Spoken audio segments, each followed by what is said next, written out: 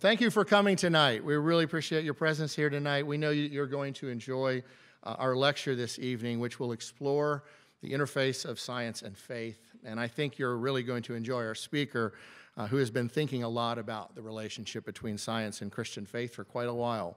Dr. Sethupathy, thank you for coming all the way from New York to be with us tonight. My name is Mike Weaver. I'm the director of the Bradley Study Center at Virginia Tech. And the Bradley Center is a Christian study center here at Virginia Tech that exists to offer the intellectual resources of the Christian faith in dialogue with other perspectives to address the important questions of our time. And we do that through public lectures and discussion groups for students and faculty and the larger New River Valley community. And I know we have students, faculty, and members of the community here tonight, and so we're really excited about that. There are flyers on the table outside in the auditorium if you want to get more information about the center, and there were some cards handed out today, but I think we might have run out of those. I'm very pleased that we have partnered with a BioLogos Foundation to bring you this event this evening. BioLogos is a national organization dedicated to helping to build bridges between science and biblical faith and helping Christians and others to engage science in an informed way. And so we have materials about BioLogos on the table outside. If you want to learn more on your way out, pick up one of those flyers. Also, I'd like to make you aware that the Study Center is seeking input from students who are going to be here next year about potential topics for a Veritas Forum next year. Every year, the Veritas Forums are held on dozens of campuses nationwide to bring the Christian faith into dialogue with a host of questions and issues confronting the modern university. And we would love to hear from you about the topics that most interest you. And so there'll be a meeting at 5:30 on April 25th in the Jamestown Room of Squires in this building, and dinner will be provided for those who sign up. So if you check our website, which is bradleystudycenter.org, you can sign up for that. If you sign up, we'll provide you with dinner. And I'll send an email out to those who've signed up to make sure that we handle any folks that have dietary restrictions. So let us start now, but I'm going to introduce a student who's going to introduce our speaker. Emily Warren is a sophomore at Virginia Tech from Virginia Beach, Virginia. She's majoring in human nutrition, foods, and exercise, and she participates in Crew as a campus ministry on Tech. So, Emily.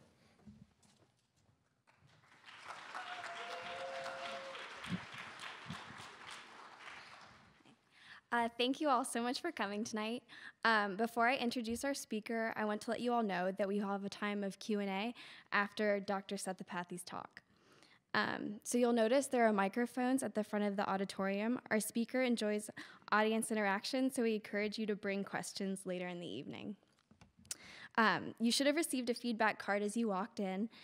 We invite you to fill out the card, hand it back as you leave, and so we can prove events on campus. Pens are also outside if you did not bring one. It is my honor to introduce Dr. Praveen Sethupathy, Associate Professor of Biomedical Sciences at Cornell University in New York, where he directs a research laboratory focused on genomics and human disease. He received a Bachelor of the Arts in Computer Science from Cornell University and a PhD in Genomics and Computational Biology from the University of Pennsylvania. He served as a postdoctoral fellow in genomics under the mentorship of Dr. Francis Collins at the National Institute of Health. In 2011, he was selected by Genome Technology as one of the nation's top 25 rising professors in genomics. Dr. Sethupathy has published over 80 articles in leading scientific journals such as Science, Nature Communications, PNAS, and Genome Biology, and has served as a reviewer of over 30 scientific journals. Praveen has been an invited speaker for the Veritas Forum at the college campuses and has served on the advisory council on the AAA's Dialogue on Science, Ethics, and Religion. He currently serves on the board of BioLogos Foundation and is a part of their speakers program called BioLogos Voices. Praveen lives in Ithaca, New York with his wife Rebecca and their 3 children. Would you please join me in welcoming Dr. Praveen Sethupathy?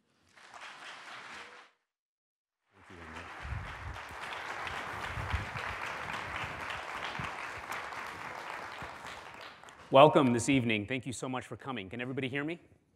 Great. So thank you, Mike and Emily, for that very nice introduction. I'm sincerely honored to be here and to see this turnout. It's really lovely. I really do mean it when I say that I enjoy the Q&A sessions of these kinds of talks more than anything else. So please don't feel shy. Come up, ask your questions. If for whatever reason you are feeling a bit shy to do that, I'll be hanging around for a little bit afterward.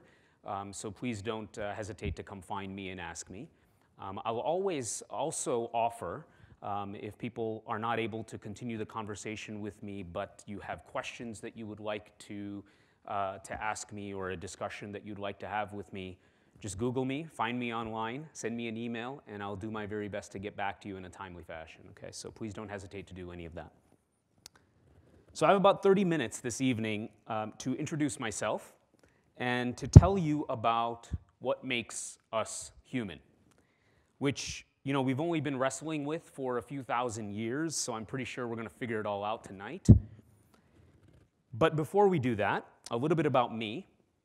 I'm a Christian, a scientist with a Hindu background, Indian ancestry, Canadian birth, and American citizenship.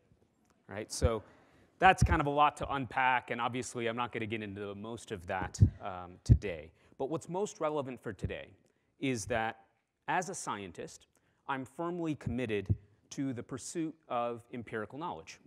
Right? So that's making observations, gathering tangible data to test my hypotheses.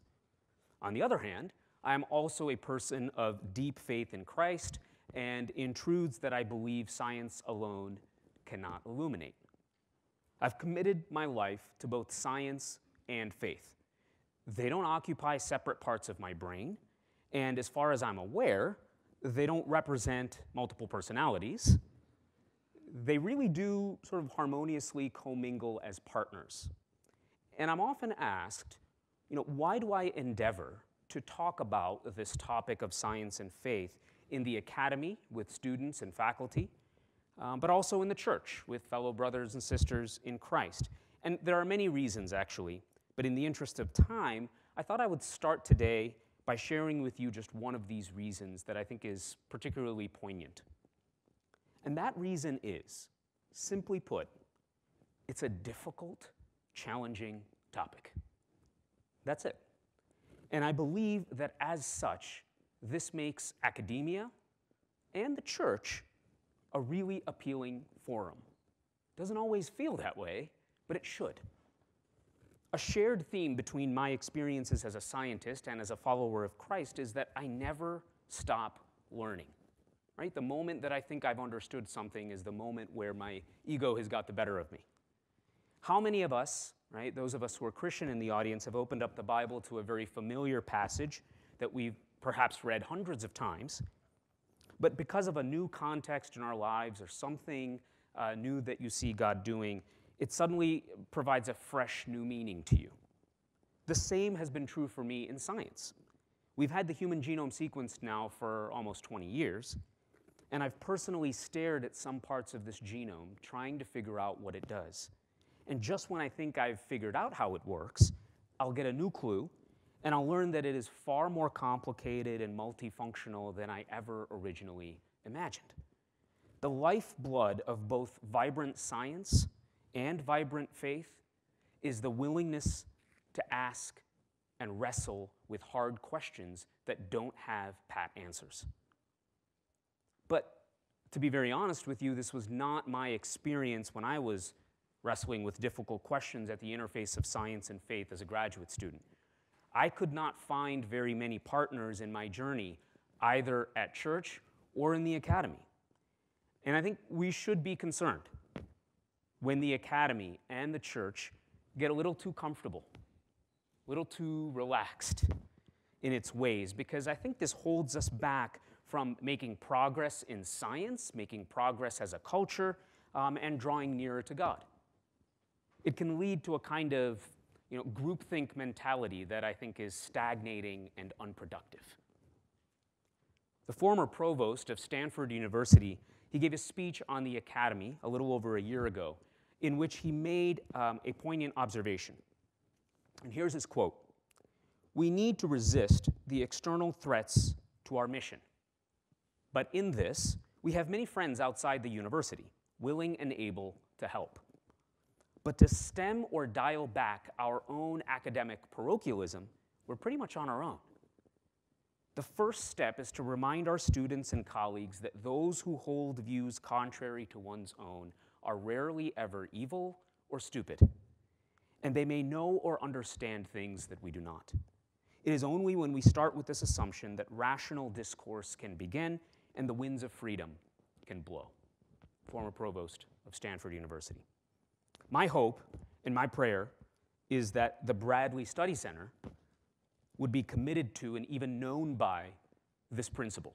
And I have to say, over the course of this day, I've been able to interact with the leadership at the Bradley Study Center, some students that are involved with the Bradley Study Center, and I am incredibly encouraged and heartened to see this unit flourishing on this campus in the way that it is, trying to bring back an intellectually rich thinking and life to the Christian experience, but also a wider engagement with the university. I'm excited to see what will happen here on campus over the course of the coming years. Historically, science and faith have actually been co-laborers in the pursuit of truth.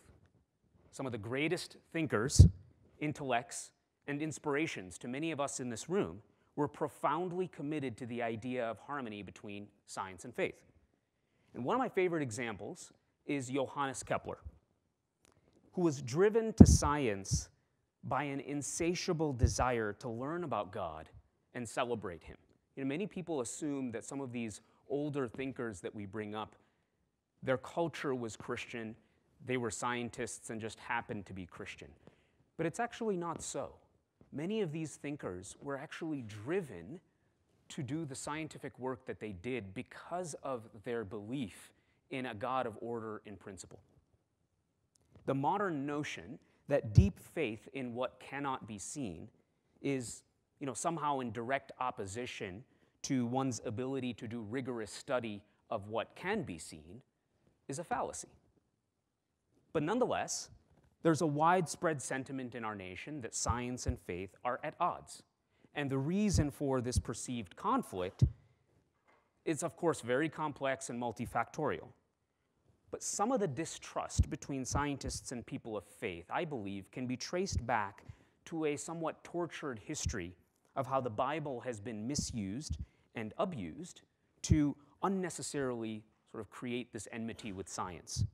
As followers of Christ, we often are fond of saying we have a high view of Scripture.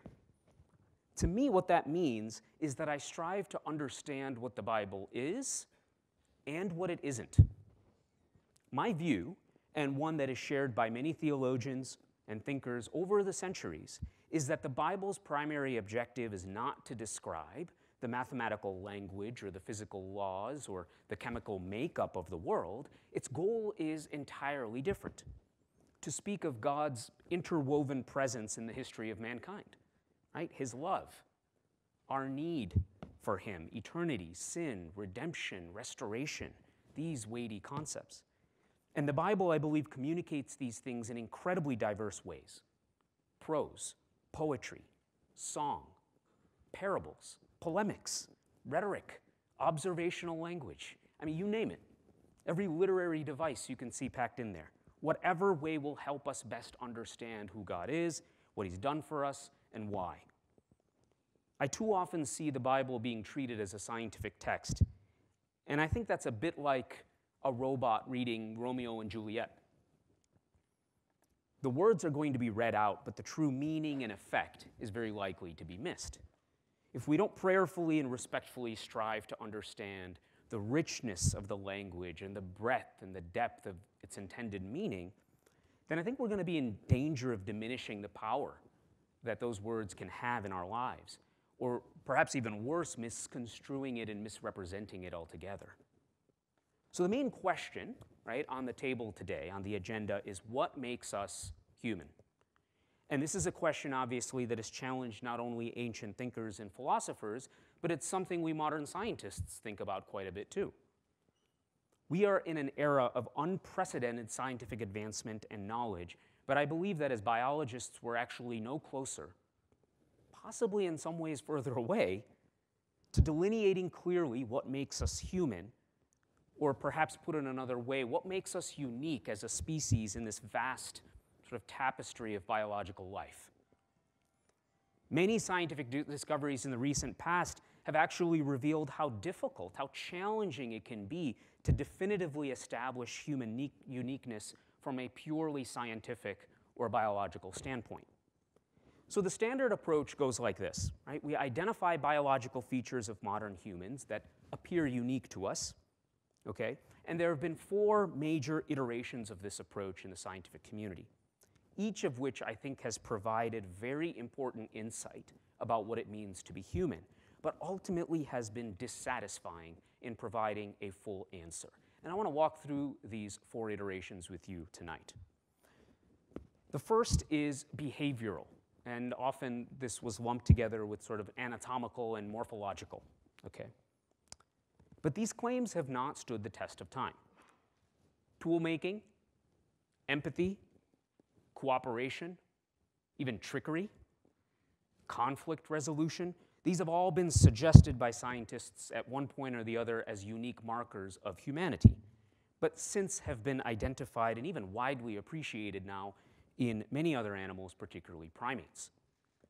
The more we learn, the fuzzier it seems to get in terms of how we cleanly distinguish ourselves behaviorally from other animals.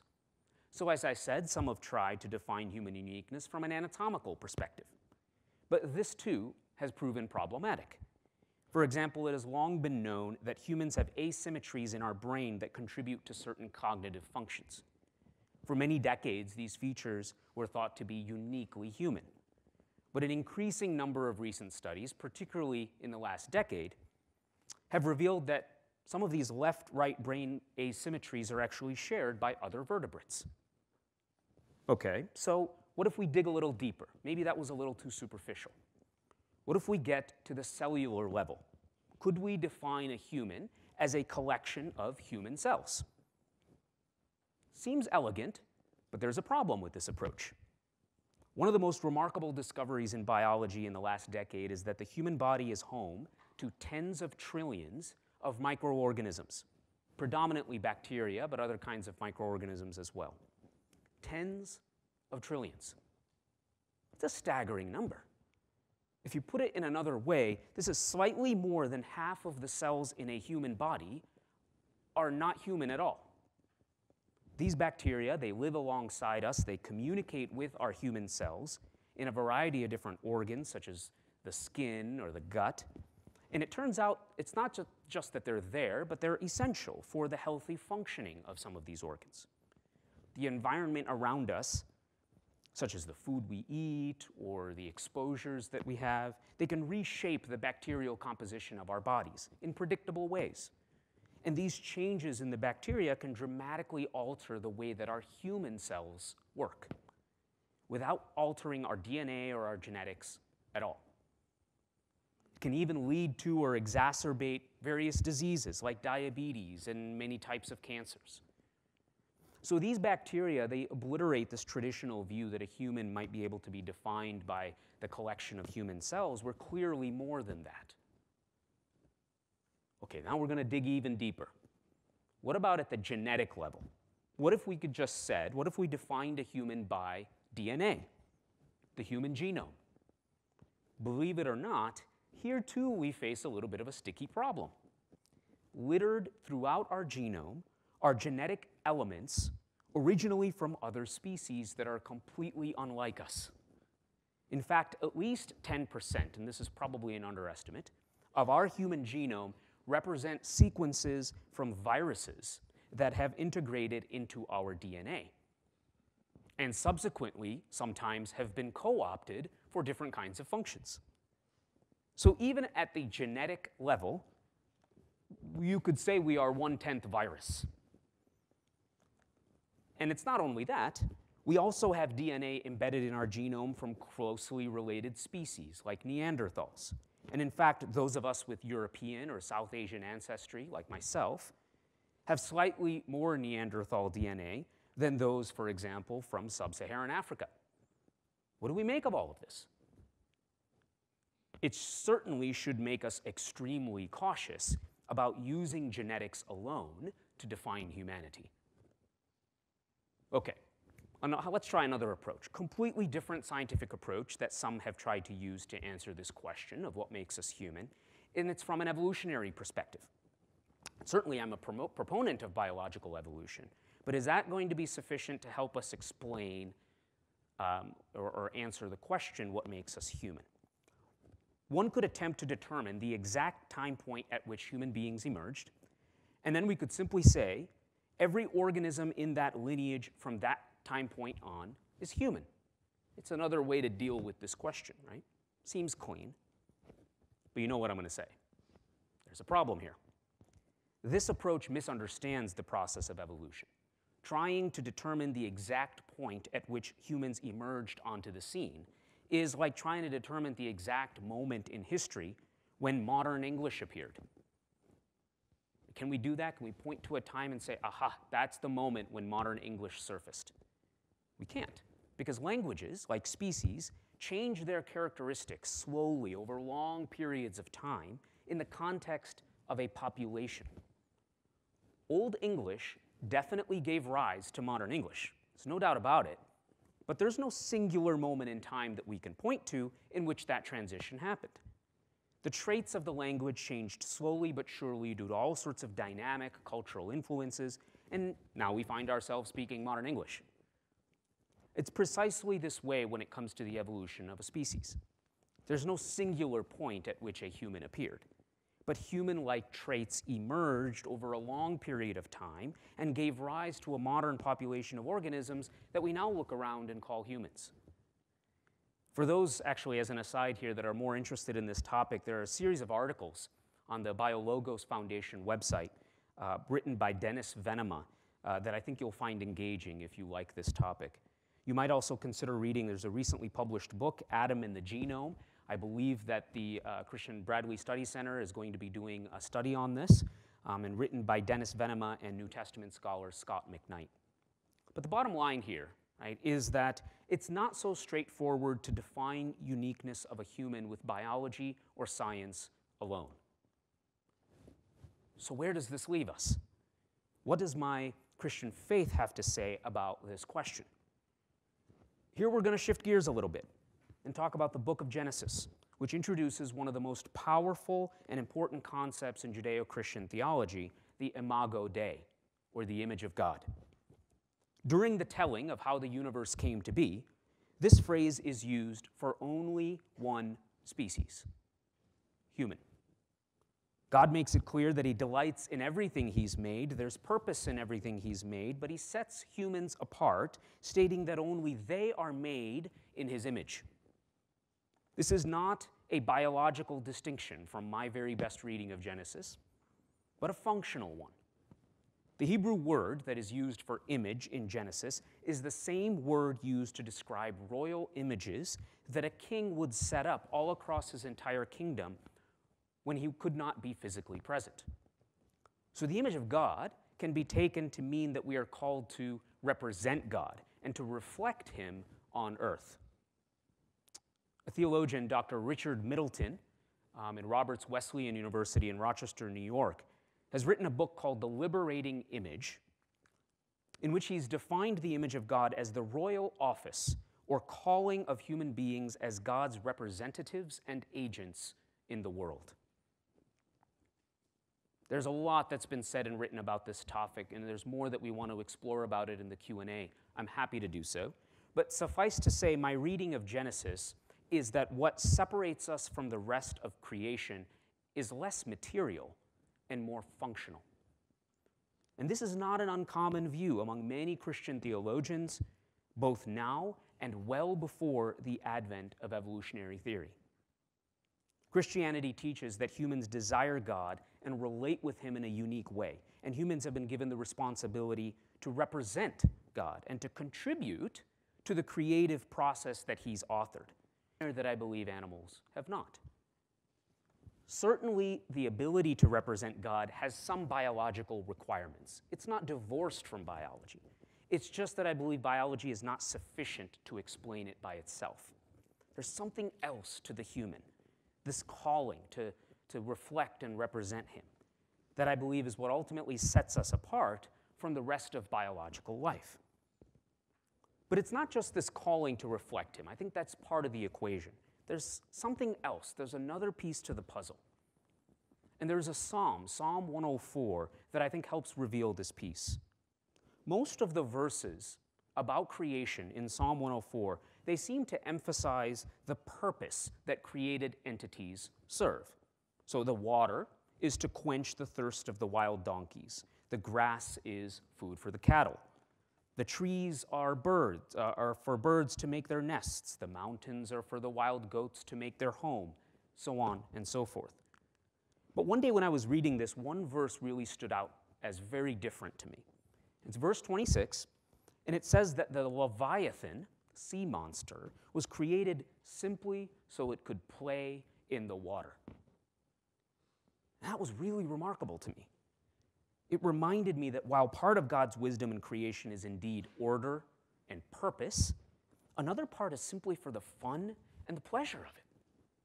He takes delight in his Leviathan, it says, which he formed apparently just so it can frolic and take delight in the oceans.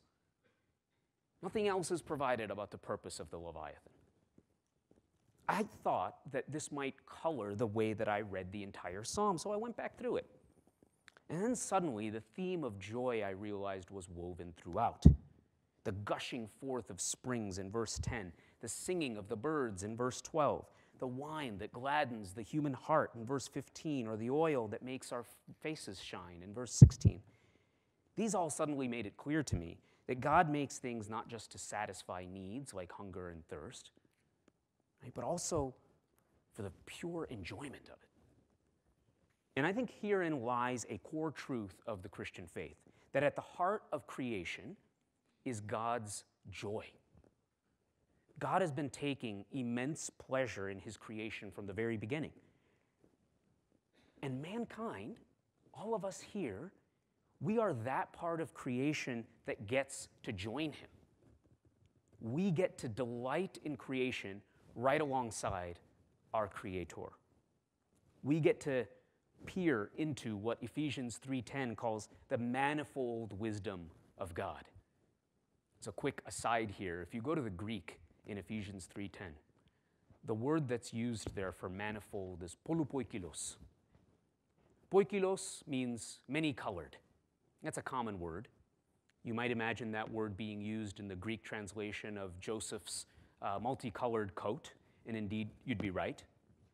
But Paul actually makes up a word, polypoikilos, right? So poly just means many. So he says many, many, many colored, right? It's like he couldn't control himself. He was just conveying this sense of effusiveness and multifaceted nature of God's wisdom. And we get to be a part of exploring that and discovering that and making it known. This is an important aspect of humanity. And I believe it's what the scientific enterprise is at its core, actively drawing nearer to God's joy in creation. Now, for some of you, it may feel like there's an elephant in the room here that I haven't explicitly acknowledged. In my remarks today so far, hopefully I've made my position clear that biology alone is not sufficient to explain what it means to be human. But at the same time, it is also my position that biological evolution, authored by God, has brought about our biological features that do help position us to act on this calling that's been placed on our lives, this calling to reflect and represent Him. For some, this position is confusing because there is a common perception that the randomness that is inherent to the process of biological evolution is somehow opposed to this notion of God's sovereign and purpose-driven direction. So I thought I would be remiss if I did not directly address this misconception. One of the most stunning and paradoxical truths in biology is that apparently random processes lead to ordered, predictable outcomes all the time. And this is in part because random processes do not occur in a vacuum. They occur within a specific system, say a cell, and this system defines the boundaries of what can and cannot happen, so that random processes ultimately yield a final product that is more or less reproducible, but with slight variations to allow for diversity. If you're interested, there's a well-written article on this topic on the BioLogos website, authored by Catherine Applegate. It includes some very nice examples of exactly what I just mentioned, random processes in biology yielding predictable, purposeful outcomes. But one of the more compelling examples is the formation of the human body. That is the process by which each of us develops from a single cell to a whole organism. I won't get into the details of this unless, again, if in Q&A people are interested, but inherent to this process is chance and probability. It's been said, in fact, that our cells, that they play dice en route to becoming a fully formed heart cell or lung cell or liver cell. But despite this underlying stochasticity, or randomness, at the end of the process, what happens? A human body emerges every time. Of course, each of our human bodies is a little bit different from one another's. I wish mine was a little bit taller, right? But I think that you'll agree that there is an overwhelming concordance in our features, right? How does this happen? There was an article published in Nature several years ago that I thought provided a rather poetic answer. If cells play dice, various geometric and temporal constraints on the cells can weight the dice, thus disrupting perfect randomness to convert noise into orchestrated sounds. In other words, even random processes are constrained by the parameters of the system in which they operate. And these constraints actually help shape the final outcome. Randomness, at least the way that we generally think about it in the scientific community, does not imply lack of order or purpose. Instead, they can actually, operating under specified constraints, can actually weave a beautiful tapestry, like how evolutionary processes bring about the diversity of biological life. So I've made a case this evening that what really makes us human is our calling to reflect the character of God and also to experience deeply the joy of God in creation. But it does beg the question, exactly how do we do this?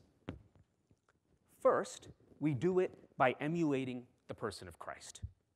I've found no better example, who the Bible refers to as the image of the invisible God. Christ says, "Let each of you look not only to his own interest, but also to the interests of others. And what you do for the least fortunate, you do for me. And it is more blessed to give than it is to receive."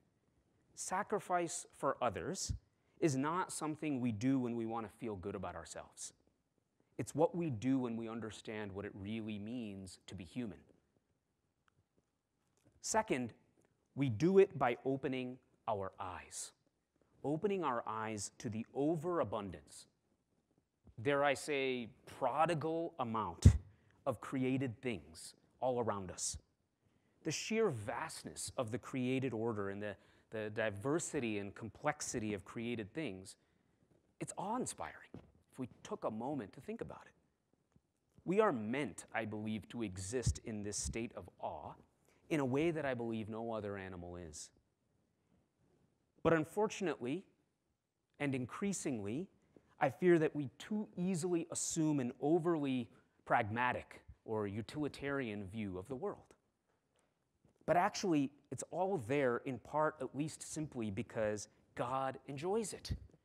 And as humans, specifically humans made in his image, we're called to enjoy it too. Thank you very much.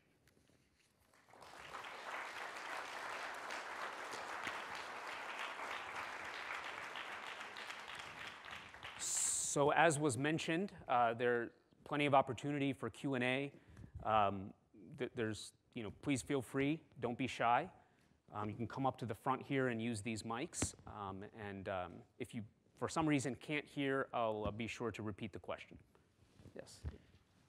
Dr. Praveen, thank you so much for coming here to Virginia Tech. I appreciate your addressing us on this issue.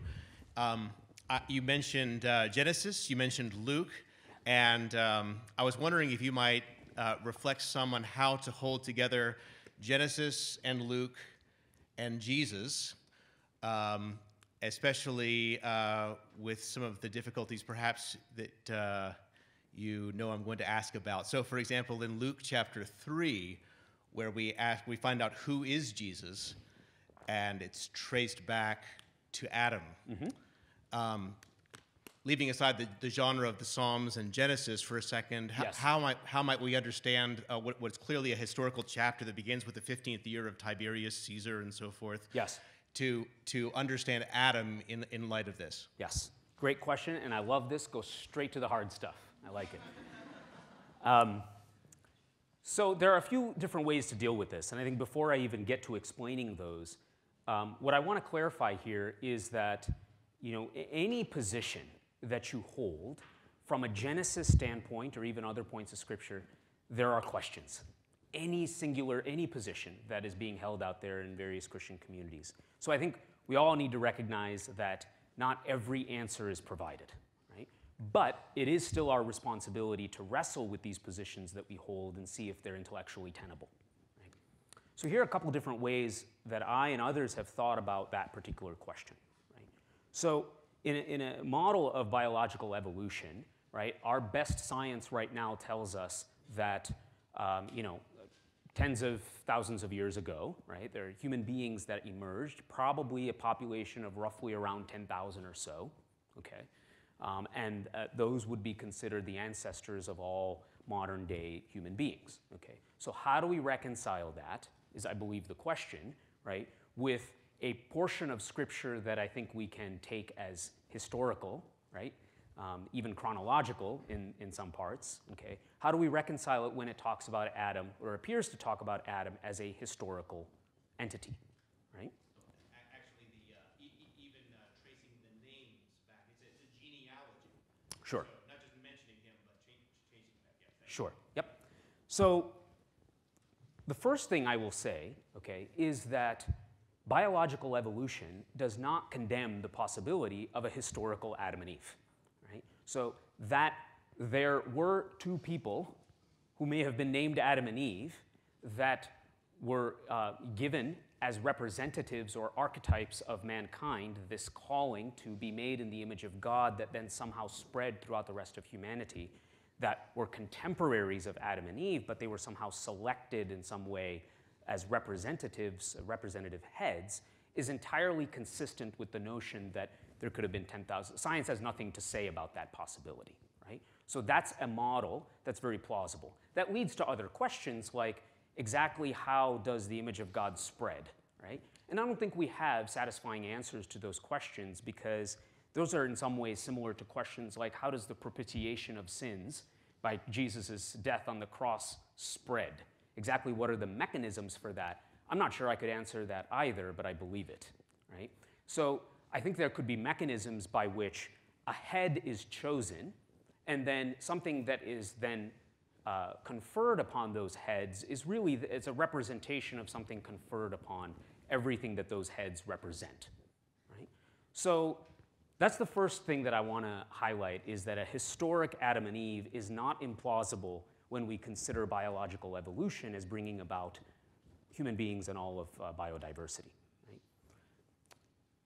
The second thing I will say, though, to be honest, is that many people who do have the biological evolution, who do hold to biological evolution, some do hold to a historical Adam and Eve, and they don't find any inconsistency there.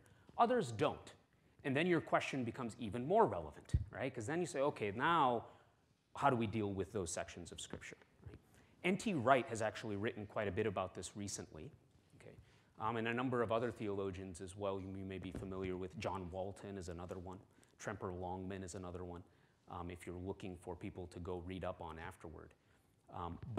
And Richard Middleton, whom I mentioned, is another proponent of this view. But the idea is that Adam and Eve are archetypal, right? And while there may be references to them that appear to suggest that they may be human, right, they perhaps were not. So hang with me for a minute here, okay? Does requiring Adam to be a historical figure, right, is that required for Jesus to make sense? Okay. And the argument by many of these theologians is it does not need to. We can think of him as an archetypal, as a representative, right, of humanity rebelling against God, and Jesus correcting that. And so it doesn't, for many theologians, seem to really do violence. Okay. But we do have to reckon with the fact that the folks who mentioned Adam do appear to think he's historical, right? But the other thing we need to remember is if they were wrong about that, does that change the veracity or the truth of what the Bible is attempting to communicate in those portions of Scripture? I think that's what we need to wrestle with, okay? Is, yes, the Bible has authority in all things having to do with faith, right? But is it to be taken literally? For example, it's very specifically stated that the earth has a firmament, right? And the view of the firmament for many, many centuries was that it was a solid dome, right? So that as we look up above and it says that the waters were separated, that there was a solid dome, and many believed this. And many fervently believed that this is what Scripture was saying in Genesis, right? And also in other parts of Scripture. But then it became clear with the advent of science, right, and the ability to explore the atmosphere, that there was no solid dome there. And then suddenly John Calvin and others came up with the idea of accommodation, that God uses the knowledge we have at the moment in order to communicate the truth that he wishes to communicate, right? So it's this accommodation was the term that was given to this. And then John Calvin, for example, there were others too, that said, actually, you know what, maybe the firmament are the clouds. Maybe we can think of it that way, right? But it didn't really matter how you thought of it. What mattered is that that wasn't really the point, right? There was something else, some other more important, more salient truth that was being communicated in those verses. Right? Ultimately, at the end of the day, I think if, probably the safest bet is to think, well, maybe there was a representative historical couple, right? But a lot of argument is being made for the idea that even if it's stated as such, if they happen to be wrong about that, it doesn't necessarily change the truth being communicated there. Right? In the same way that Paul thought Christ was coming imminently. Right? So that appears pretty clear throughout his writings. And yet he didn't. But does that really change if Paul was wrong about that? Does that change the veracity of the teaching that he exposited or the things that he wrote down about who Christ is and why we should follow him? No, right? So I think some potentially helpful ways to think about it, but I appreciate that there's no definitive answer, and I don't want to act like there is one, or that I have one. What if it's the opposite? What if it's right that there was only one Adam and Eve, and that's really how it happened? And the fact is that the other is wrong. Yeah, so Nobody's been there back at that time. And, so the question is that there's two sides to that coin. And would it make a difference to people studying the Bible and believing the Bible if all of a sudden, no, we don't believe that, and we're going to make it an archetype, we're going to do what we want with that? How does it work if he really was the first Adam, the first Eve? I think in some ways it would take more faith for me to adopt that position because of the very nuanced way that Genesis is written, right? So that really is the beginning, right, of where creation is supposed to have taken place, right? That's the story right there. And that's probably where it says more about that family, that first family, than perhaps anywhere else, right? And so I would want to lean pretty heavily on that. And as I do that, I find it extremely difficult to be able to adopt the position for numerous reasons that I could get into. For example, the way that Adam is referred to, right? It's often either with or without a definite article in the Hebrew, right? And it's not really until Genesis 5. Okay, so you have to think about this in the Hebrew and not in the way that maybe your English Bibles are translated today. But it's not really until Genesis 5 that it actually appears to be the name of a specific person as opposed to mankind, right? Furthermore, in Genesis 2, right, the order of creation is entirely distinct from Genesis 1, but more to the point, in Genesis 2, which is what we tend to cling to when we want to think about a unique single individual man and woman, it's only when we retroject Genesis 2 back to Genesis 1 do we then say that that too is talking about a single man and woman. In fact, just relying on the text alone for what it's worth, it appears to be referring to a population. Every day is a population, plural, of birds filling the sky and livestock filling the earth. And then suddenly, when it comes to humans, we somehow want to interpret it as singular, retrojecting the way that it talks about Adam and Eve in Genesis 2. When in fact, taking the text at its words, most Old Testament scholars would say the best evidence suggests that this is plural, right? That this is many different individuals.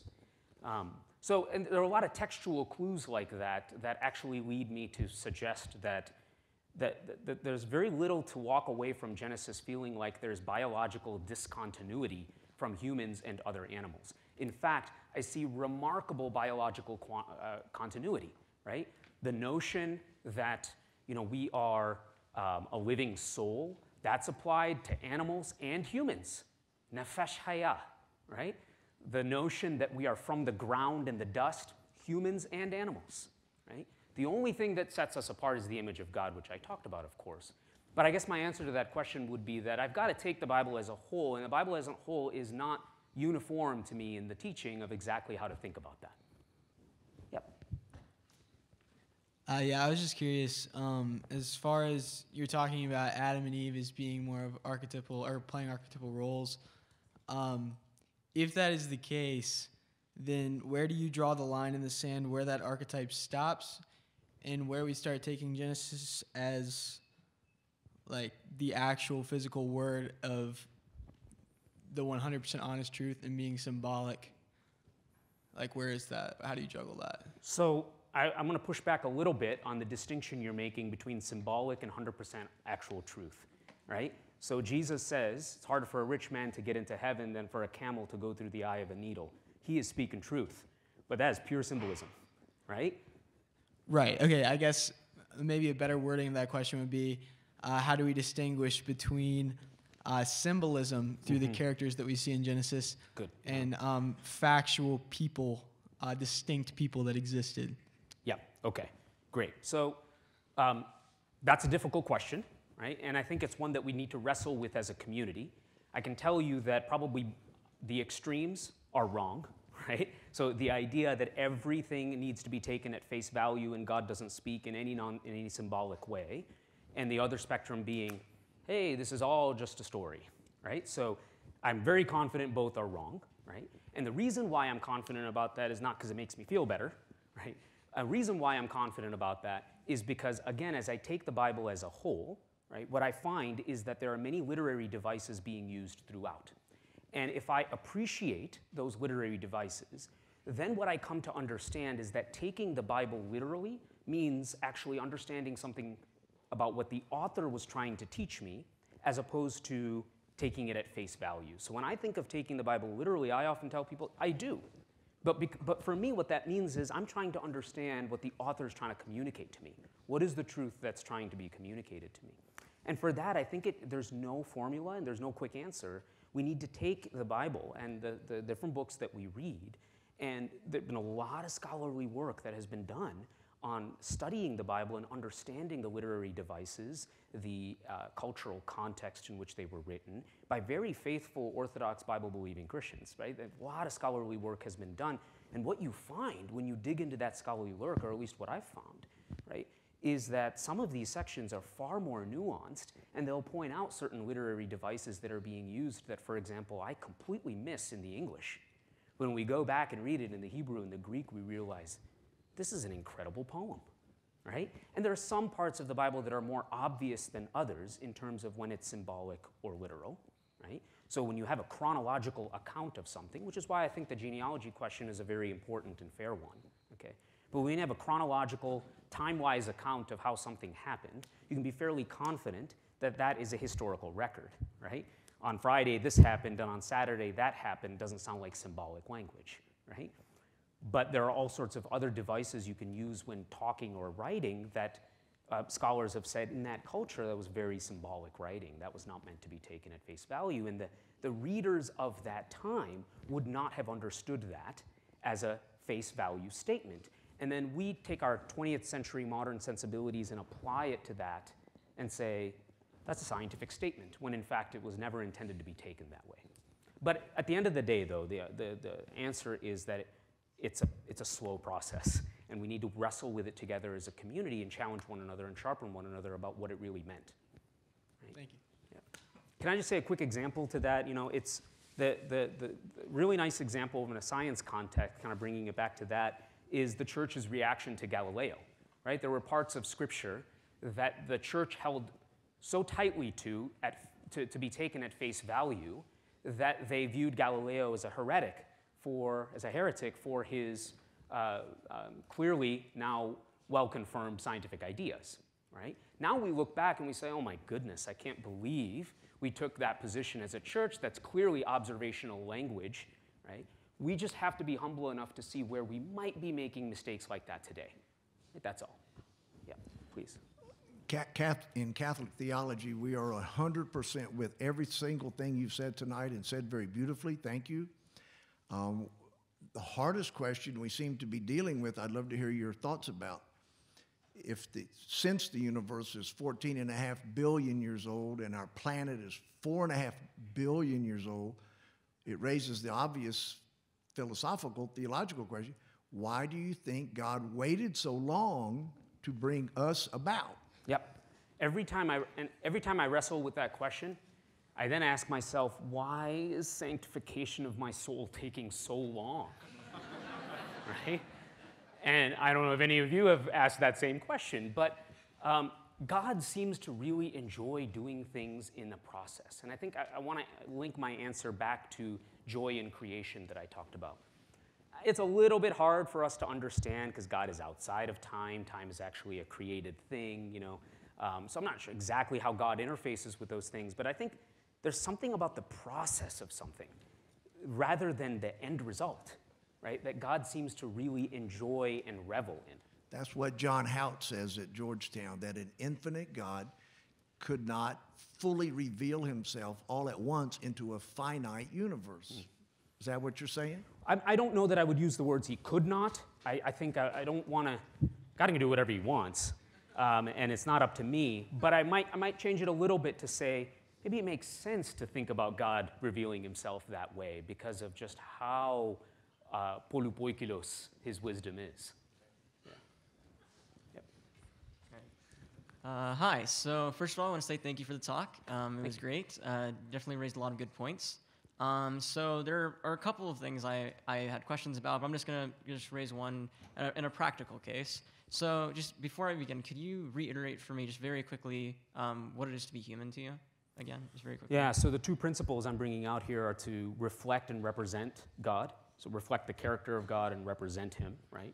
Which then immediately requires us to dig into what the most salient features and character of God are that we are to represent. And then two, to recognize our role in joy, right? That he revels in what he's made and that he calls us to revel in it through exploration and discovery. Right. So, and then another question I have is, do you think, being human gives us like more moral value than say like an animal or something like that? Do you agree with that view? It depends on what we mean by moral value, right? So I think a lot of these questions. So it would be more wrong to kill a human than it would be to like. Yes. Yeah. So you think that's the case then, right? Yes. So my question is then, say you take a case like Baby Teresa. I don't know if you've heard of the case of Baby Teresa. It was a case a little while back. I don't remember the exact specifics, but it's something to do with she was born, I think, without parts of her brainstem, without the whole brainstem. Mm-hmm. So it seems that she never had the potential.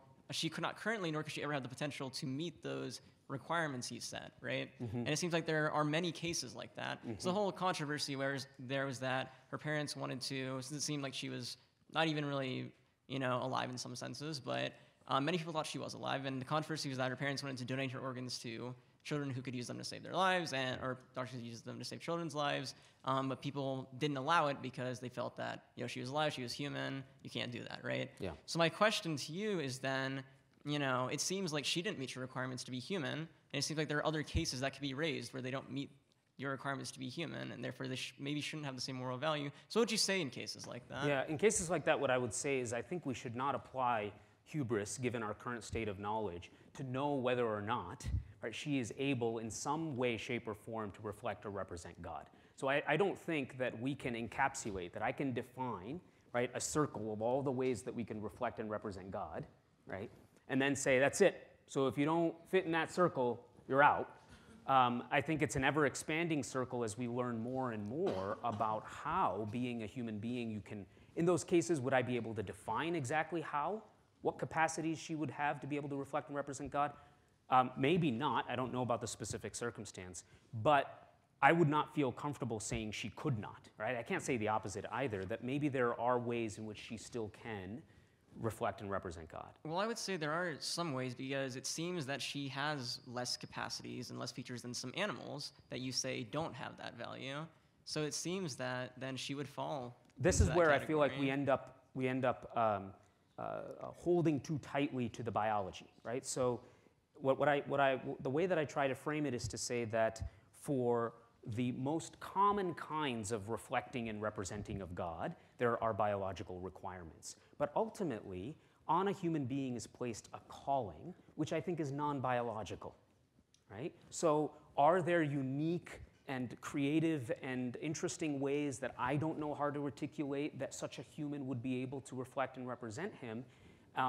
Because I don't know the answer to that, and it's certainly feasible and possible for God, that's the position that I would be most comfortable taking. The reason I bring this up is because you say almost with certainty that animals wouldn't have this, So to me, that seems like if you're saying that you can't define that in such a way that you could, comfortably say baby Teresa is not human, Yeah. Then it seems to me, if you can't comfortably define it in that sense, then you shouldn't be able to comfortably define it that animals also don't have. So I don't define that from a biological sense. But I'm so saying from a scientific sense, there's no way that I could make that claim. The only thing that allows me to make that claim is my reading of Genesis, which requires me to buy in to the entire trajectory of the Christian faith, And so once I subscribe, once I say, this makes sense to me, the other elements that I don't know quite how to articulate or understand, I have to simply go to the text to say what distinguishes humans from non-humans in the text, and this calling or this the reflecting or representing God seems to be the only thing that I can see that really sort of sets apart humanity. And honestly, my reading of it is it's not intended to immediately make animals inferior. That's never, to me, been the appropriate reading of Genesis. To me, it's to give responsibility to the human to actually be good stewards of those animals and all of the rest of creation, Is that we do have that responsibility in a way that I would not ask of my dog. Yeah, do. Okay. Thank you for a great talk. I have a quick comment and then a question. My comment is many academically minded Christians I know who agree with you that physical evolution is a very gradual, incremental process, but are also compelled to believe in historical Adam and Eve. One way that you can reconcile that for those who are interested is you believe that the physical body of the human was gradually evolved, but then the singular entrance of humanity was in the supernatural imparting of a soul and the consciousness and conscience that come with the soul into that physical scaffold. So there is a way for those who are interested that do reconcile kind of both of those things together. So that's what I meant to communicate. If I didn't articulate that as nicely as you just did, I apologize. Okay, but yes. I couldn't get a sense from how you were saying it whether or not there was a immaterial component to a human. No, yeah. So what you just articulated is the way that I would say it, with maybe one slight distinction. And it's a minor point, but it's one that theologians have made to be repeatedly. So I thought I would just put you through the ringer as well. But soul is actually a really tricky word, right? And this nefesh that came up earlier, nefesh chaya, has sometimes been translated as soul. And that is often applied to animals as it is to humans. And so it's often taken to mean something like a living spirit, right? A living organism.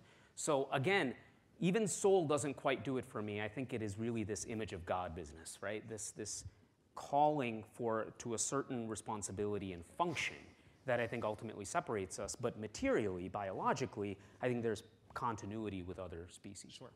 My question was, John Lennox and many other Christians I know, and John Lennox's books in particular, he looks at the probability of making like the first minimal cell before which you can't have evolution in the first place, right? Yeah, yeah. And he says that, okay, even the simplest cell, you have to have enough genes to code proteins.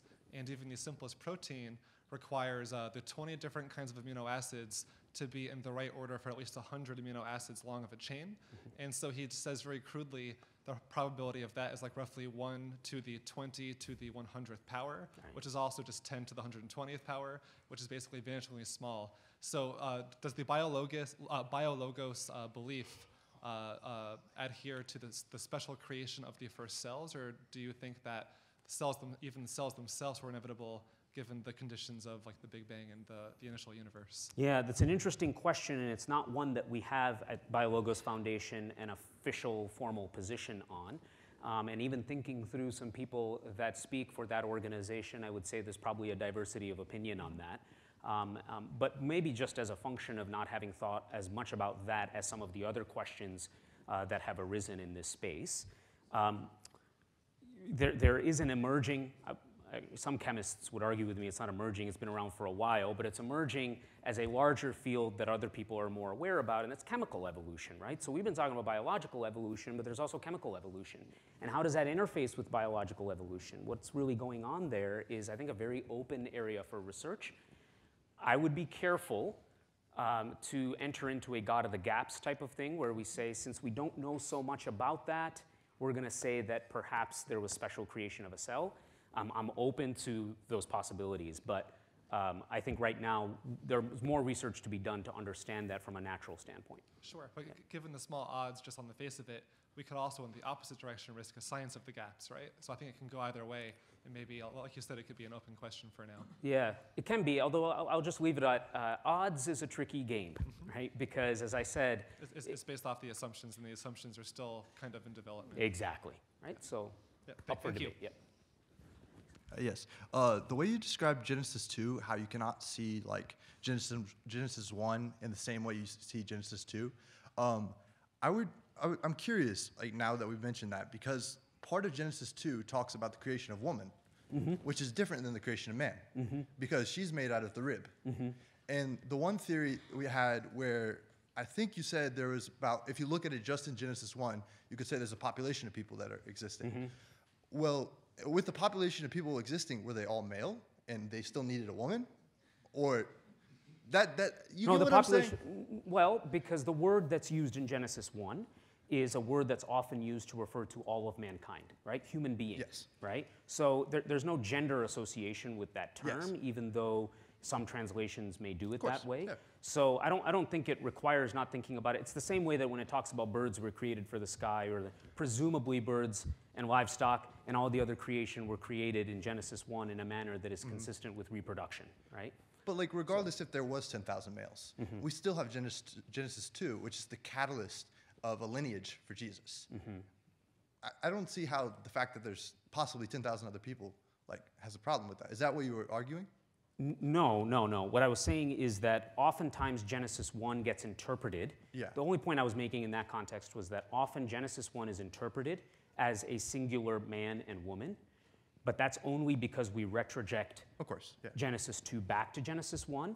If you read Genesis 1 in its context, it appears that it's the most likely scenario in terms of what it's saying is that it's a population, just like we have no problem believing that it was a population of birds that it says that it made. And I'm not arguing that it says that it made it instantaneously, or anything like that. Just that I think it's a device that's being used to say that different types of biological life are occupying different spaces. And that's really all that I think Genesis 1 is saying at the end of the day. Even with regard to Genesis 2, probably the better translation for the word that we often think about as rib is side. Yeah, I would love to hear Hebrew if you know it on that portion. Yeah, and so there's a lot of really good commentary that's out there. One individual that you might enjoy reading about, his name's John Walton. Okay. He's written a book called The Lost World of Genesis 1. and the lost world of Adam and Eve. And it may be particularly valuable for people because he's somewhat agnostic when it comes to all of these kinds of, okay, how does evolution fit in and things like that. He's more concerned about the most faithful interpretation of Genesis 1 and 2 in an ancient Near East context, and is an Old Testament scholar at Wheaton College. And he's written a lot about this that I think you'd really enjoy. Okay, thank you. Hi. So I have kind of a biological-based question. Okay. So I'm really interested in the whole concept of the soul in general. That I find the idea of the soul really interesting because it's something that's not just specific to Christianity. That so many religions that based from so many different points of the world, they have this kind of concept of soul and kind of like our perception or how we view the world through our bodies. That this has come up in so many different places in the world. And that I find this really interesting because like when you look at us as human beings biologically, that from how like my understanding works of it, I want to see if you can fill in any gaps of that, but that we're very complex machines when you break it down, that like our DNA contains information, that all the different parts of our body contain different functions, functionalities, and that we're incredibly so complex. And that when you look at like robotics these days, it's nothing near that what we are. But that like we're starting to do things with molecular machines, with different like that we could potentially reach that way with the machines we're building, like the complexity of a human body.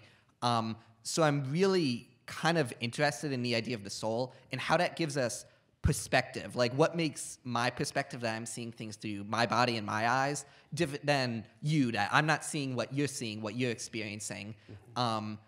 But that like the idea of the soul really kind of encompasses this question amongst so many different people across the world. I'm curious on your thoughts about that. Yeah.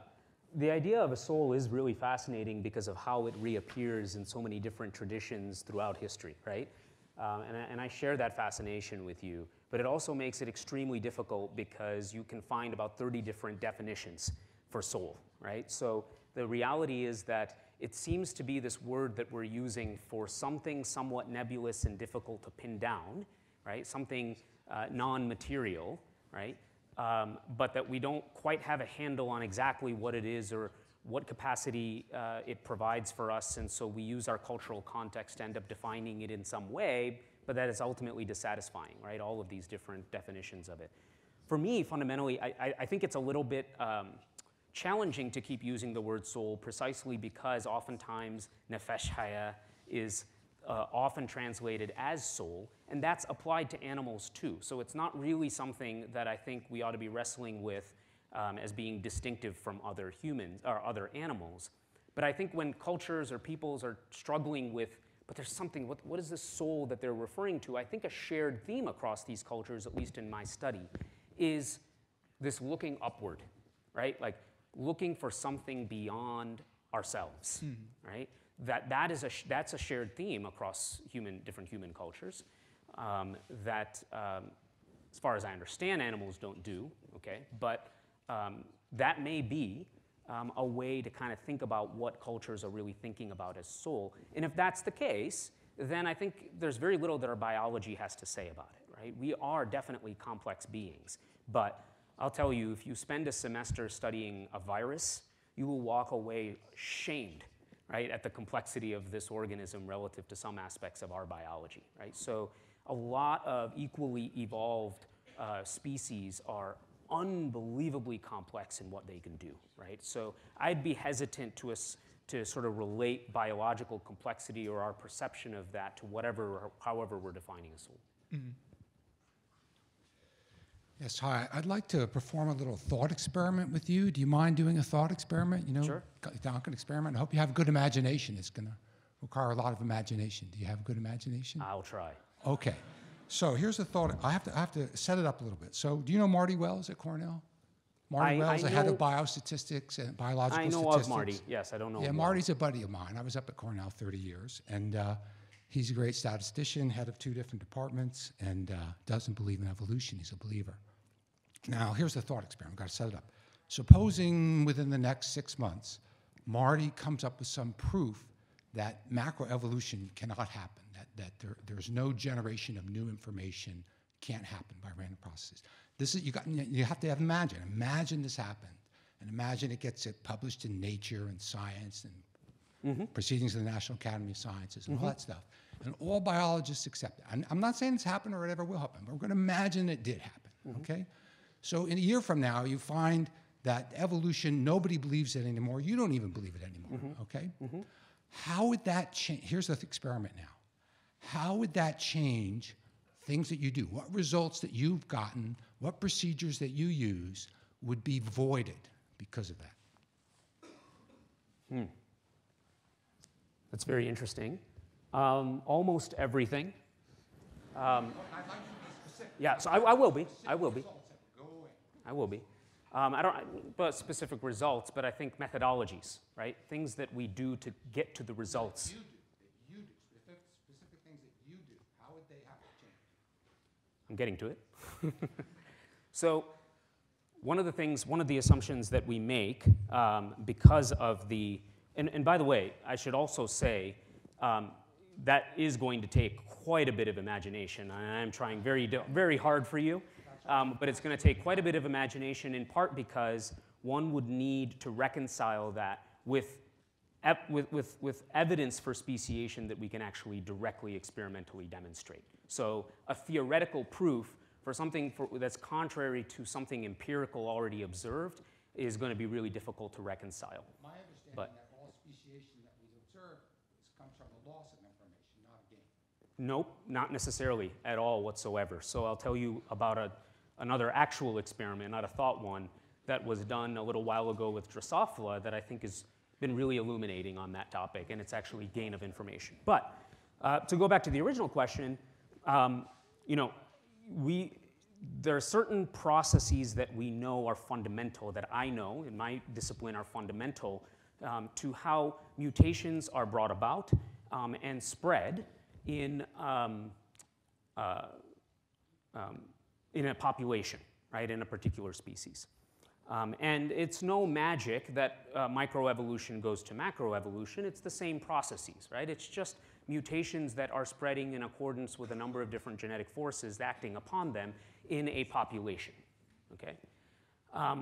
When we compare, right, when we look at the human genome, right, and what we often do is we find that there are, in the human genome, regions where viruses have integrated, okay? And we're a genomics lab. We're often looking at the human genome, and we can read out the human genome and find all these viruses littered in there, okay? One of the mechanisms that these ancient sequences have is something called jumping around, right? So they can cut out pieces of themselves and then reinsert somewhere else. And you can imagine if it reinserts in a position that's really integral, like a really important gene, and it screws up that locus, it could be very problematic for us, right? So this is a means by which this particular organism maintains its viability while wreaking havoc on its host, okay?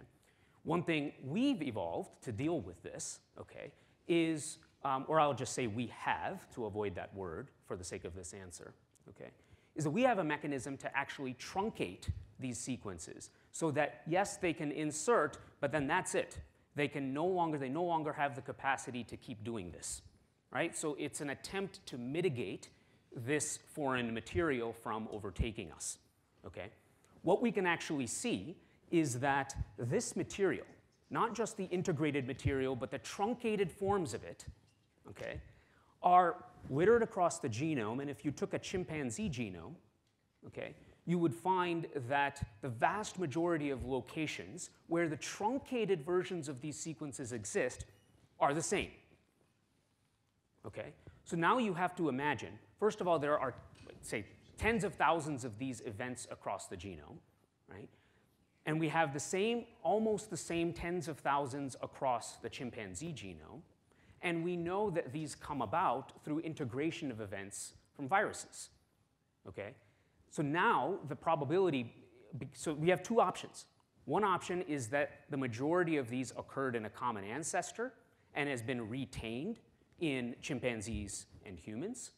Another option is that these were independent events, right, 10,000 independent events that then went through truncation events and reinserted themselves in the exact same position, 1 out of 3 billion, in the human genome.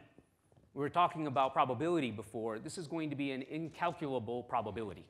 I am not fit to actually even tell you what that is, okay?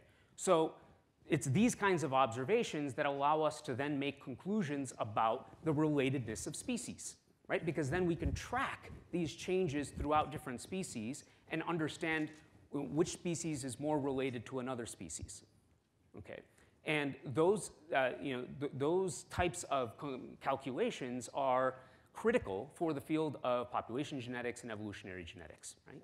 And all of that would go to shambles. All of those conclusions would be obliterated because this new theory would then suggest that this incredibly low probability event where 10,000 viruses integrated were truncated by human and chimp cells identically at the identical location of the viral sequence and then integrated into the chimpanzee and human sequence at the same exact position, and that was done tens of thousands of times, would become the order of the day, right?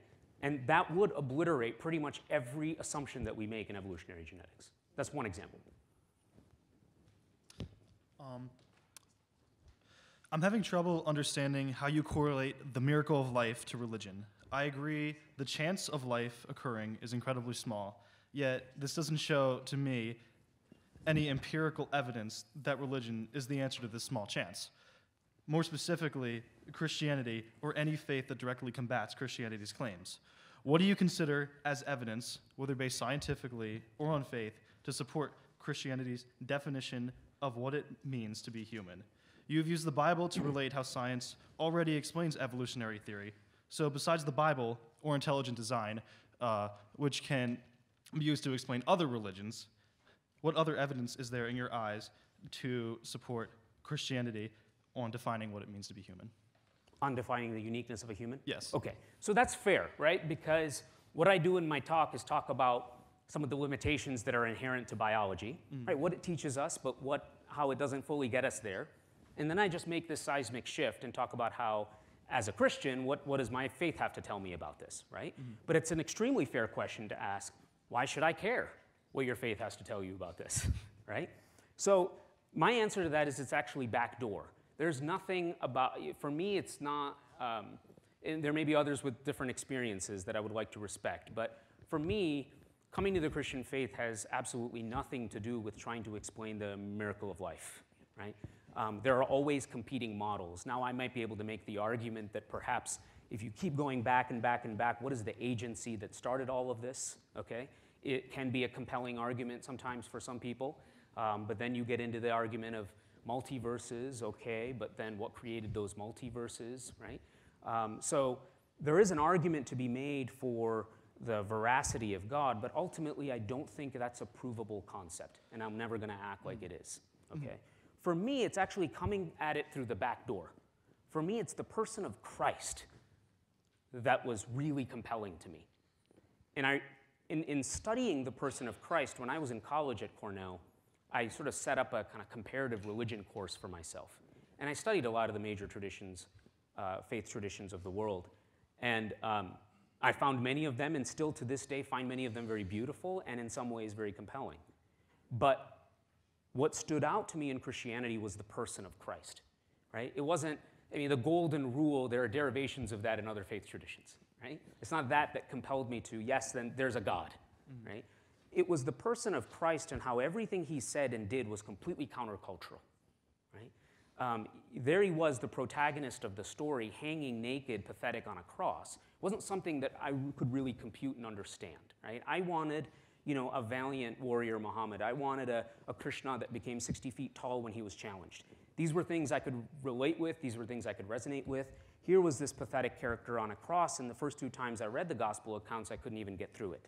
But what I learned over time in studying what he had to say is that he was disabusing me of my notions of power, right? We usually use power to enforce our kind of superiority, often by force on others. But here was this guy saying, this is my power, and by the way, you're going to see it in a couple of days in all its glory, but this is what I choose to do with my power. I lay it all down completely for the sake of others. So I'm mentioning all of this because it was the personhood, the actual person of Christ that drew me in, that then made me want to study and interrogate the veracity of the claims of Christianity, right? One of the really interesting things about Christianity is it's completely falsifiable, right? There are so many historical claims that it makes, right, that you could attempt to falsify those claims, right? It makes it very easy as opposed to some other faith traditions, particularly much older ones, right, where it's difficult to falsify, right? Either you believe it or you don't or whatever, you know.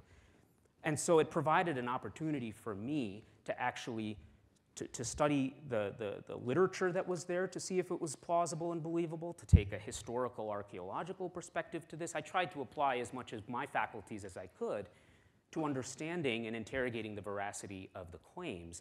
And it was actually that process that ultimately led me to think that this was a very reliable piece of text, okay?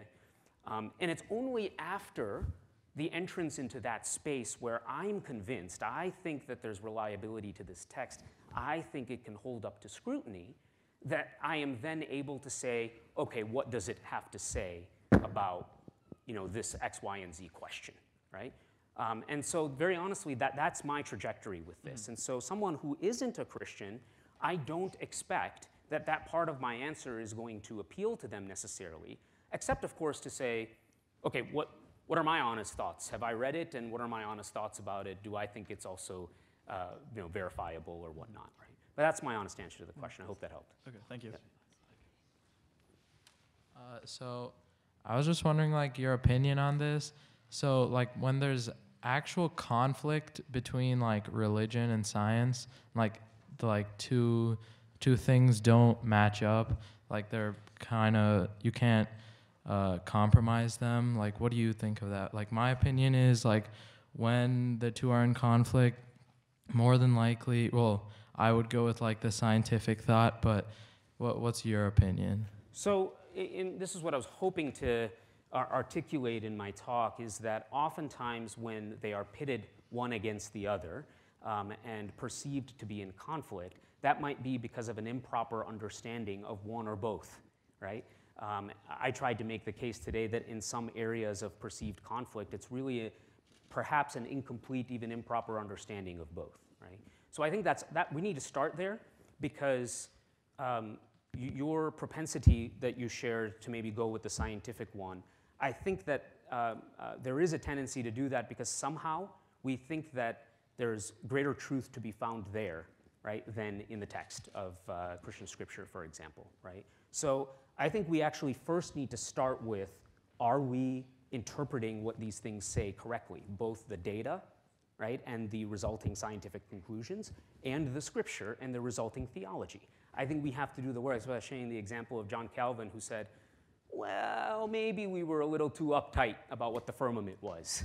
Because now I go back and I realize it doesn't really matter exactly how we think about the firmament. That wasn't really the point, right? So oftentimes we need to be careful, right? There's this notion of concordism, right, where you take the newest, latest, greatest scientific finding and then somehow try to squeeze theology into that. And I think we need to avoid that, but there are times where science can sometimes illuminate where maybe we are holding to positions that the Bible doesn't demand, right? And they can talk to each other in that way. So I just had some questions specifically. You said earlier that, like, the purpose or maybe the meaning of, like, humanity is to find joy in God's creation. So I was reading, like, Genesis chapter 5, and it talks about just the lifespan of, like, Methuselah, Adam, Enoch, people like that. And they're living to be 800, 900 years. And I guess at this point, if you treat them as actual historical figures, so what leads from the downfall of their lives? Like, why would God author our evolution to become shorter instead of longer, to live longer in the joy of his creation? Why would he allow for our lifespan to be shorter or evolution to be shorter? No. So if God authors our evolution, why would he allow for our lifespan to be shorter instead of live longer and live longer in the joy of his creation? Okay, yeah. So you're linking changes in our lifespan to evolutionary processes, which may not necessarily be the case, right? So evolution, thought about as most scientists think about it, biological evolution, speciation, it happens on the orders of tens of millions, hundreds of millions of years, right? And so, even thinking about most of recorded human history, that's not really that chunk of a time for serious kind of massive evolutionary changes to occur, right? So it's very long, slow process interacting with changes in the environment, right? So perhaps there have been changes in lifespan if we do take that at face value, but I'd be hesitant to say that that had something to do with an evolutionary process as much as it did with just perhaps the way that we grew as a human species, right? The things that we did to one another, the toxicity of our environment, perhaps. I'm not really sure. I don't have the answers. But there are probably more local answers to that question if indeed we do interpret it as a shortening of lifespan. Okay. Thank you. Yes. Okay, so I was kind of just curious about the converse of what you were saying. And so just to give an example, Darwin publishes his main thing on the origin of species in 1859, and it doesn't take until, I think, 100 years later in the 1950s when Pope Pius XII eventually says that theological evolution is okay and those two can be reconciled with each other. And as we progress as a human species, I think that we're bound to discover more about what makes us human and where we come from. And so rather than always having to reconcile religion with science as if it's something that weakens our religion, do you think that science can actually strengthen religion? Because for me personally, when I read about evolution and Genesis, rather than immediately jump into a conflict, I see a purpose in how something can happen. And so do you think that science can explain religion rather than always be the converse of it? Oh my gosh, absolutely. Yeah, you should have given the talk today, I don't know. Yeah, absolutely. It's not that I'm here just to say, okay guys, they're not disharmonious. I'm actually trying to say that they're harmonious, right? And when you think about what harmony actually means, right? It's like these two threads in a musical arrangement that are they're different. They're totally different if you listen to them separately, right? But they're really beautiful together, right? And it's what really makes it. And sometimes they seem to kind of play off of one another too, right? And so I think that's the way that we ought to really think about it. I think the word harmony is being applied to science and faith in a very thoughtful way here. And it can actually, I think, enrich our understanding of spiritual things, not necessarily just not fight within, right? And that's sort of what I was alluding to with Kepler and some of those guys. They were driven to do science and celebrate their scientific discoveries. But it wasn't like he was a religious guy and he somehow just hoped that they would be harmonious and everything would be okay. He was actually driven to do that science and then interpret that science in the light of his faith, right? So I agree. So this could kind of go along with the last question, but in Genesis it talks about like on the first day, on the second day and stuff. And I've heard that the original translation in Hebrew, day doesn't like only mean 24 hours, that it could mean like a period of time. So do you know anything about that? Or like if like the world is so old, like if a day is different, like I was just wondering if you knew anything about that. Yeah, I think that probably it does mean 24 hours, okay? But it's just not in a,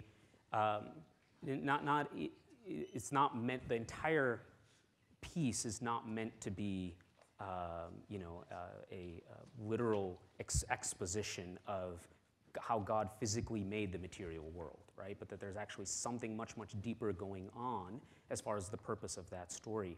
Because I don't think, again, we need to think about it the way that the readers of that time would have read it, right?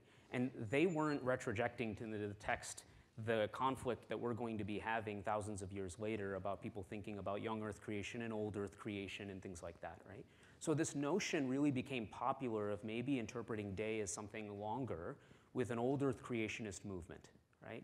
Where the data for an old Earth became so compelling and convincing to some people that this was an accommodation, a way to kind of still somehow work Genesis 1 into a framework that could allow them to accept old Earth. And I'm really hesitant about those kinds of accommodations. I want to take the text and be as faithful with it as I possibly can, right? So my reading of it is not, in as much as I can control, I don't know if there are unknown biases that creep in, but I'm not like actively looking for confirmations of evolution or old Earth or anything like that, because it's simply not a scientific text for me. I'm looking for truth that's far deeper than that. Right? So my best estimation is that it probably doesn't really mean period, but that the whole point of that text is actually quite different than something that has to do with what he did physically in 24 hours. Okay. Right? Yeah. Thank you.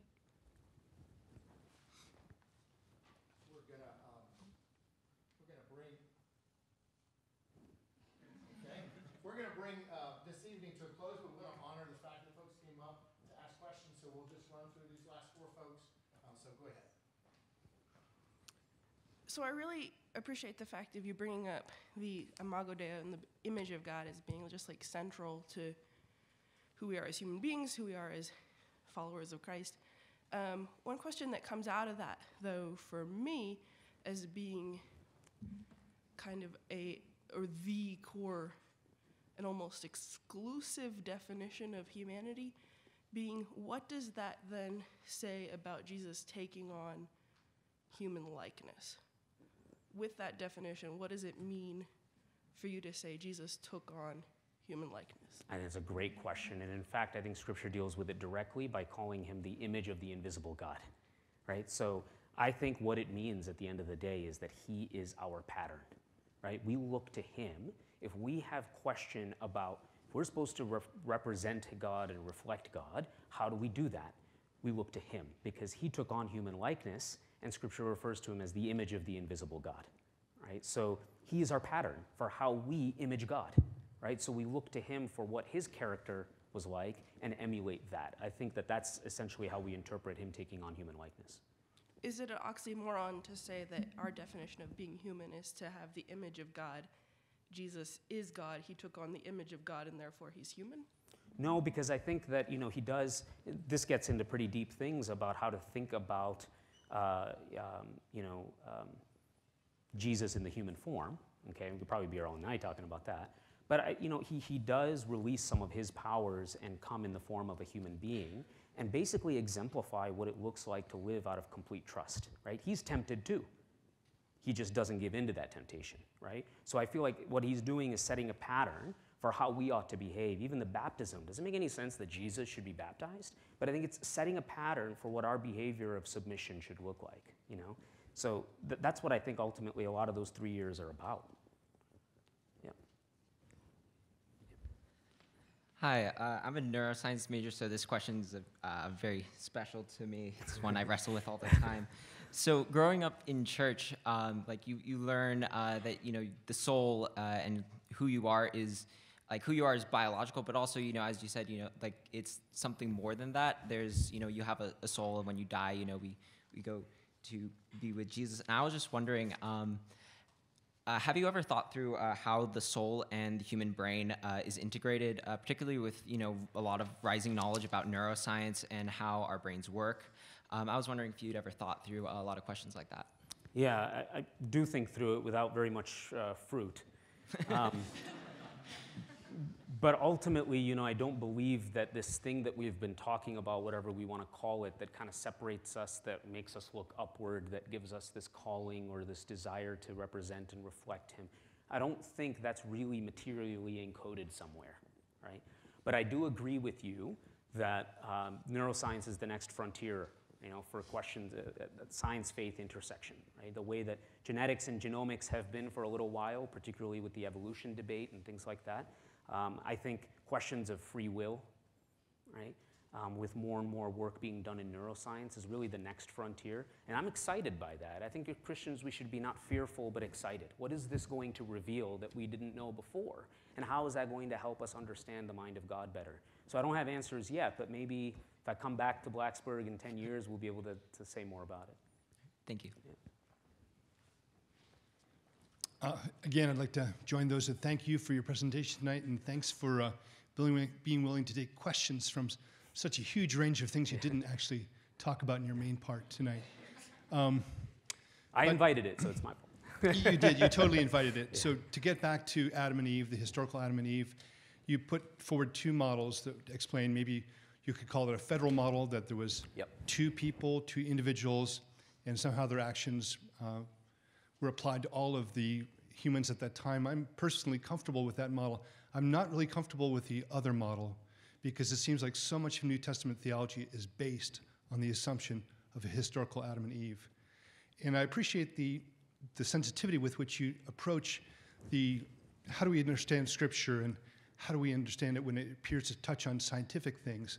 But I think we have to be honest as well as scientists that we get it wrong sometimes. Yes. So I'm just wondering if you could share with us some examples of how scientists have really got it wrong. Oh, there are lots and lots of, so, you know, I don't personally think evolution is one of them. So if you look at the trajectory of the way that scientists have viewed biological evolution, this was not some sort of, yay, Darwin, you know, after The Origin of Species was written. There was a lot of tension with scientists not really fully embracing what Darwin had to say, and it took time for that theory to really set itself in the scientific community. And so it's really intriguing to study that history, actually. So scientists are skeptical by nature, right? So any new theory, man, the burden of proof is really on you to then penetrate that community to start to think that it's viable. And he really went through the ringer to try to keep his ideas afloat. And of course, Darwin was he wasn't privy to the idea of DNA. He didn't understand the mechanisms for how what he was proposing would happen, so there was still so much to uncover. But as we uncovered those things, and we tested and tested and tested, we began to see how his model could make sense, right? And he got things wrong, and that's why I'm bringing this whole thing up to answer your other question.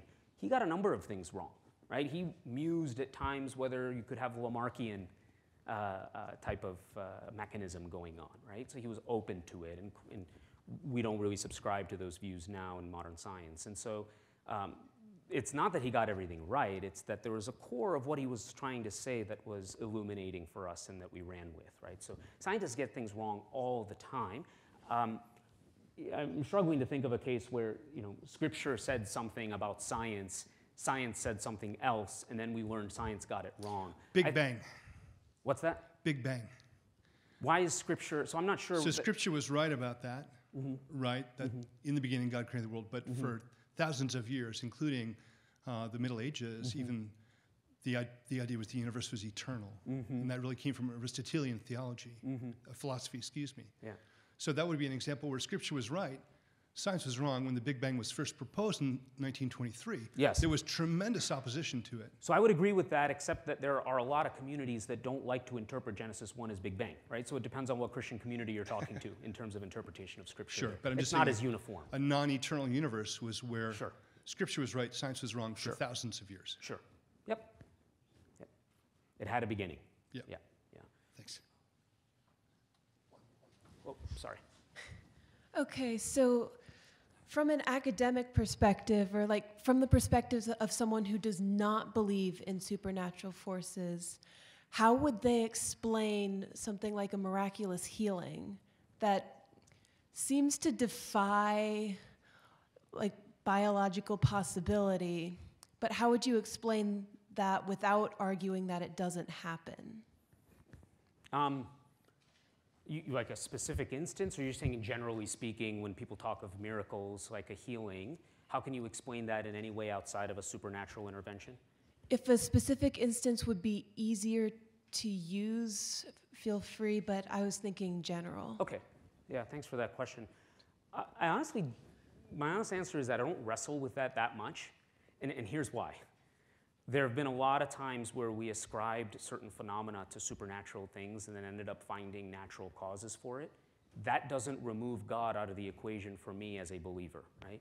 God is an author of natural processes just as much as he is of supernatural processes. And this came up in over dinner with Mike. But to me, it's not any more special when God does something supernaturally, when he defies the laws that he set up to accomplish something. I don't really view that as any more special or any more God-ish right, than understanding the natural causes that he set up and authored to accomplish something. And in fact, as a scientist, I get to study those natural processes, and I realize just how wonderfully, beautifully complex they are. It's an opportunity for me to worship, just the way that one might consider doing when you witness a miraculous event. And so I often don't know. Could we end up finding an explanation for that biologically? Maybe, maybe not. But it doesn't make it any less God to me, and that's the way that I deal with it. So we have this evening had an opportunity to be informed, perhaps inspired, and challenged to think of things in a different way. And so I appreciate the fact that you came down from Cornell University, and we just ask you all to express your appreciation for Dr. Praveen's talk tonight.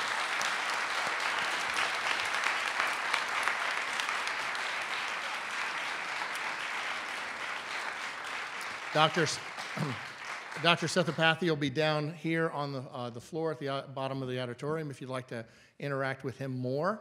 We thank you very much for coming tonight, and have a good night. Thank you. Thank you for coming.